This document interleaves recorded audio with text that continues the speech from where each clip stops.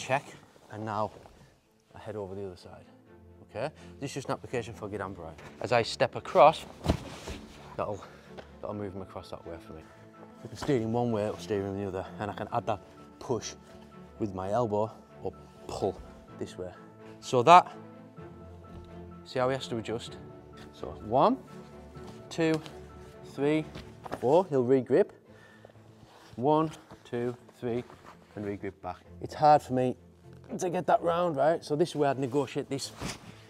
Is to dig the point of your elbow into the chest, which will push him backwards that way. Here's I'm gonna pop this elbow to allow me to get closer. I can't get in there, right? But if I speed that through, it becomes a lot easier. Or if his head's down, I can come over the top of it. 1, 2, 3, 4, 5, 6, 7.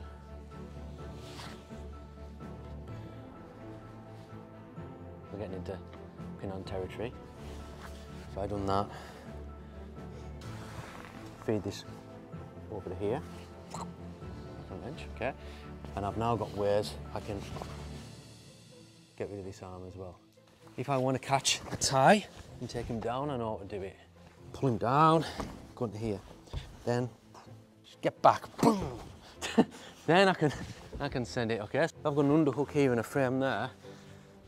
I'm in nai-henshi kata, okay? If I'm on one side of his neck and I pivot over to the other side, am I not just doing this?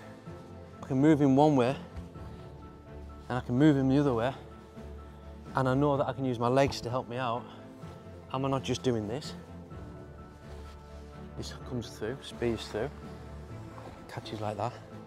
This one wipes across his face like that. Have I not just done that? Techniques, or they're going to start to feel very familiar to kata.